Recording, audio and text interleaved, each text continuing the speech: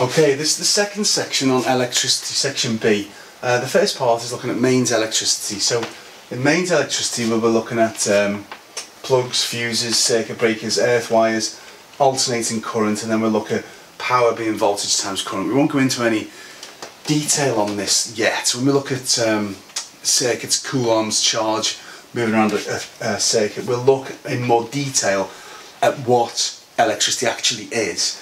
But for this part it's just a simple overview of mains electricity. So we'll start by just talking about how it works then. So electricity comes to the home as an alternating current. That means it flows in one direction then the other direction, and it does this at 50 Hertz. It goes in one direction, back to the other way, and backwards and forwards 50 times per second. Now when you plug your plug into the main supply, the electricity comes in through the live pin, which is here. So the electricity comes in here and it passes through the fuse. It goes along the brown wire, which is the live wire, and it goes to the appliance. So it goes to the light or to the lamp or whatever it is. Then it returns from whatever it's plugged into and it comes down the neutral wire and out the neutral pin. So the electricity comes in through the live, through the fuse, down the brown wire, to the appliance, back again, and down, back through the neutral. Okay? So a plug is just like pins around a battery, only it's alternating current, brown and blue. Now the cable grip is there to protect in case people trip over the wires. So therefore it doesn't pull on them and it doesn't drag on them where they are connected electrically there. The whole thing is surrounded by a big plastic case, because plastic is an insulator and therefore it protects these wires and prevents electric shock. You also have white, normally white, protective insulation around these coloured wires in order to prevent electrocution. The coloured wires themselves obviously are covered in plastic again for insulation, and they are given these colours so you can identify them. Now the fuse is there because if the current exceeds a given value, then the wire, very thin wire inside the fuse, will melt. So if there's an electrical fault and the current goes higher than that which is deemed safe for that appliance, then the fuse wire will melt, which means the electricity can no longer flow, and then the device is rendered safe because the electricity can't flow anymore. So fuses are there, very thin wire. They allow a particular current, and if the current goes too high, they melt and stop the current from flowing. The earth wire, or the safety wire, is there as a safety precaution. So in cases of appliances where you have, say, a metal body, a metal case, they're there to protect you should you get an electric shock from that. So for example, if you had an iron,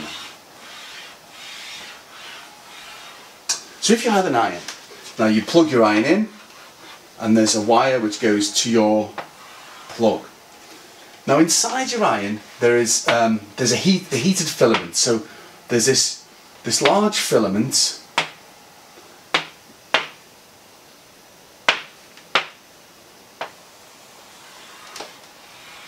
inside the iron, and this gets really hot.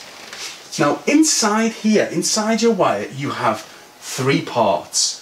So you have,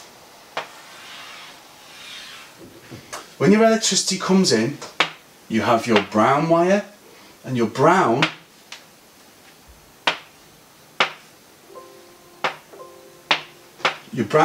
is the live. So the brown live wire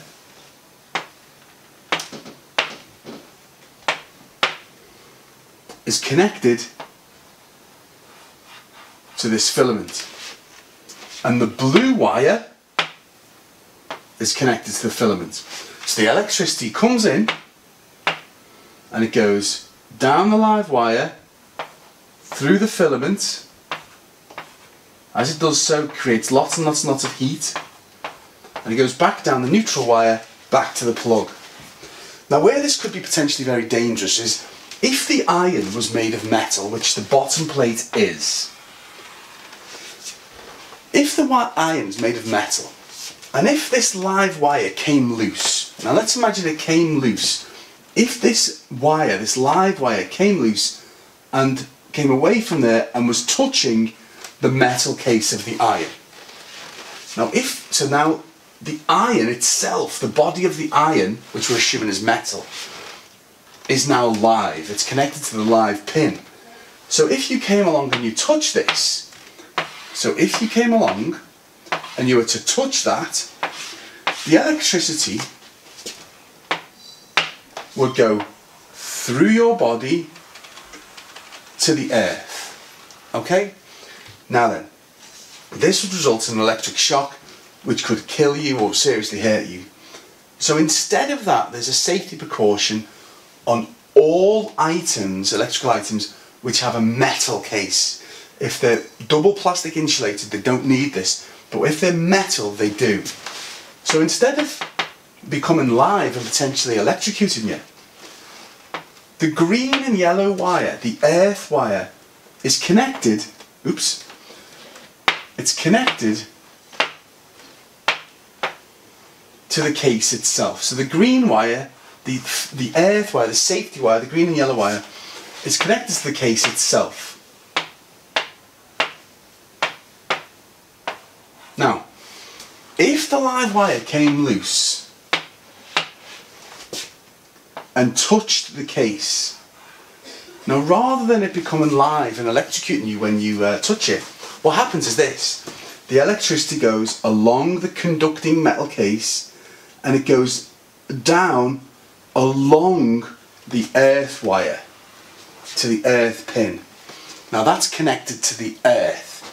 So this means that when the case becomes live, the safety wire, the earth wire, which has hardly any resistance at all, will conduct the electricity away to earth. When this happens, because you've bypassed this element here, or this filament which has got relatively high resistance, now you've got no electrical resistance, and therefore the current will spike, it will surge, it will go really, really high.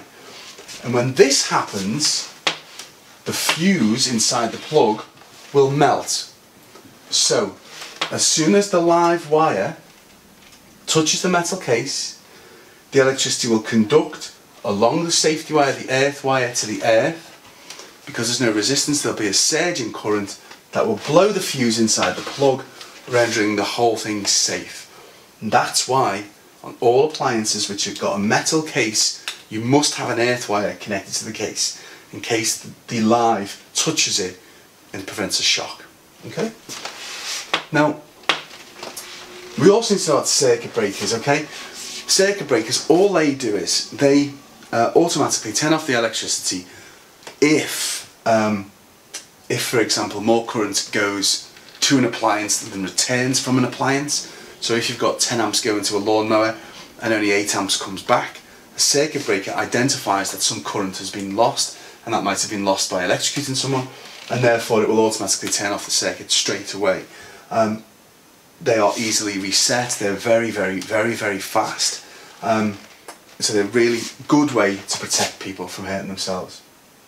Now, it's also important to realise, like I mentioned earlier, that electricity, when it comes to your home, comes as an alternating current, which alternates backwards and forwards at around 50 Hertz. And we'll go into that later in more detail when we look at the time periods and the frequency of these things, okay?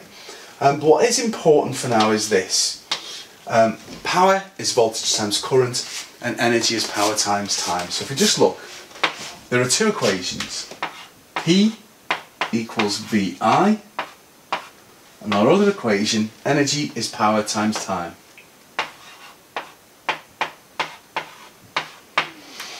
Now then, the first one, P is VI. All this means is power is voltage times current. So for example, if you have a hairdryer and you plug it in and the mains is 250 volts, that means that if the current in this hairdryer is, say, 8 amps, we can say the power of the hairdryer would be 8 times 250, which is 2000. Now power is measured in watts. Volts voltage measured in volts, current is measured in amps.